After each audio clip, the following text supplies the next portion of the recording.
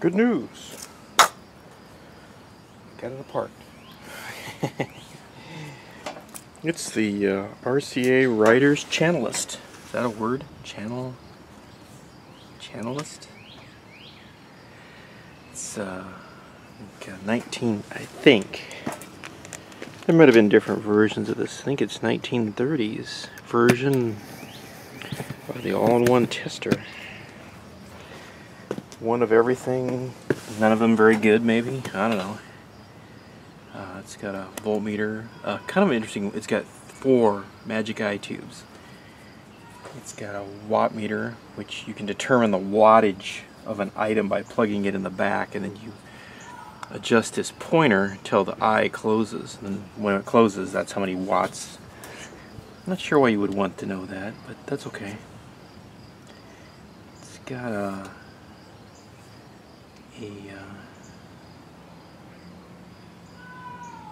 it's kind of weird because it says it's got a RF-IF oscillator, AF, maybe that's input. There's no speaker though, so it's kind of useless. And an audio, I believe an audio oscillator. Very strange. I don't know. It's actually kind of well built. I think this was made by RCA under the kind of the writers. Writers made a lot of books and documents and probably most popular schematics. This actually looks like off-the-shelf stuff. Nothing really special.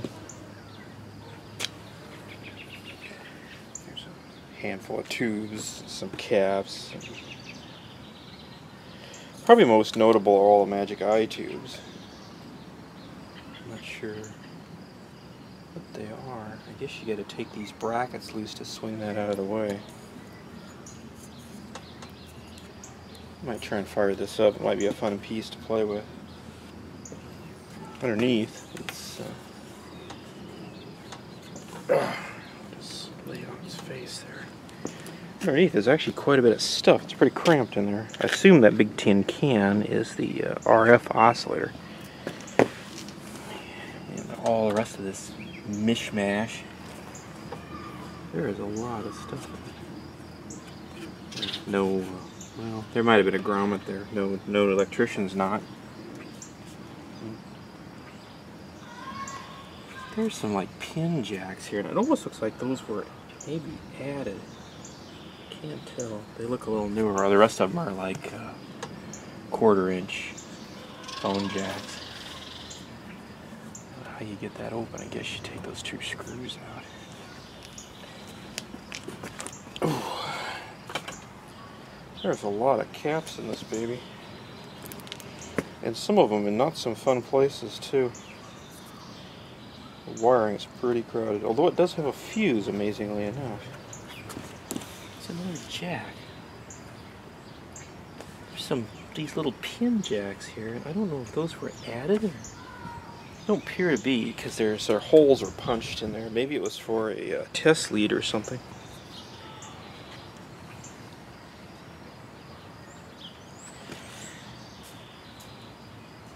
There's a lot of stuff in here. Oh, I don't know. I've opened it this far. Might as well open it a little bit further.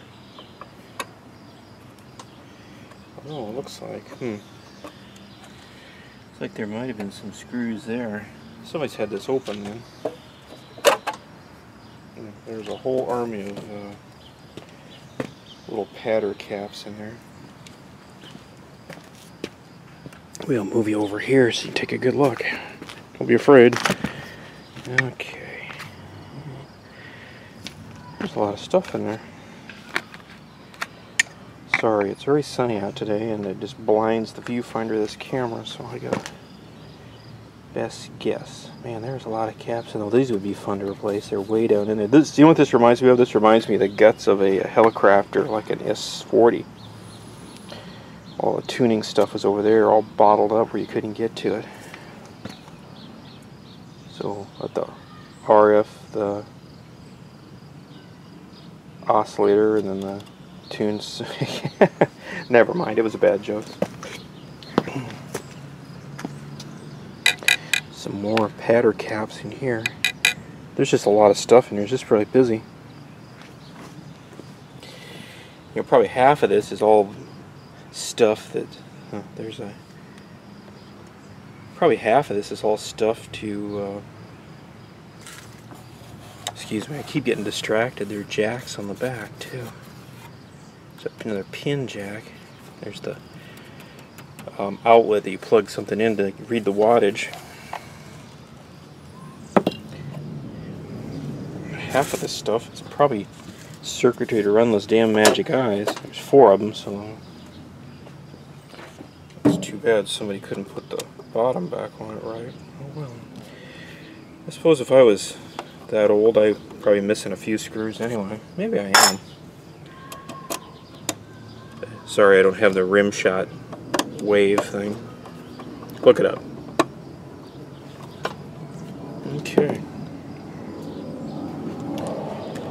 I don't know if this will run or not. It doesn't look like it shouldn't. It's pretty old, but I think if we're careful, I might get it to fire up and run. Although we might not see too much here in the sun today. I might wait till later in the afternoon when the sun goes behind the house. Oh.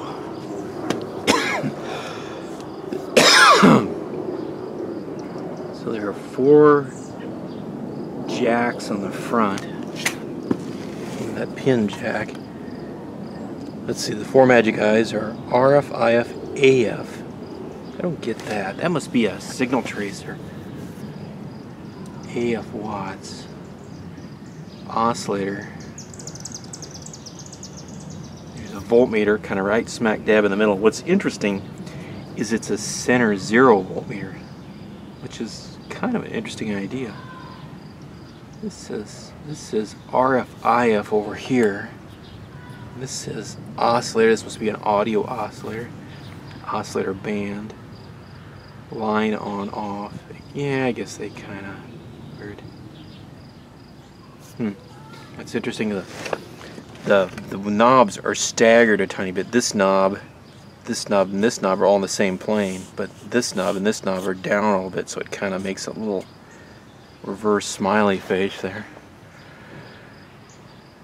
Weird. And there's a 0.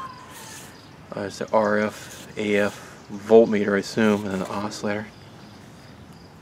Put all your eggs in one basket. But that wasn't cheap when it was new. It's kind of cool looking. Well, with the sun out here, I don't think we're going to see too much. It's kind of useless without the magic eyes. Man, that thing would really be expensive nowadays to replace all those magic eyes. If they're bad or good or indifferent, I don't know.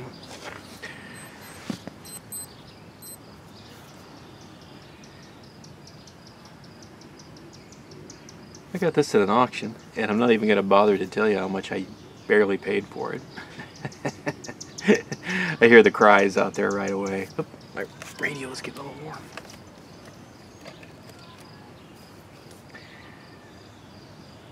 Actually, what I think I'm going to do is I might slide the case back on this, or I might just tuck this under a little piece of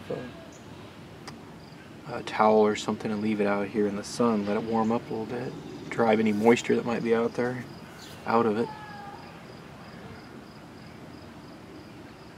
How far does that voltmeter go? 500 volts? Well, it's probably 1,000 volts end to end, but since it's center 0, it's 500 plus and minus, which would be just ducky for working on a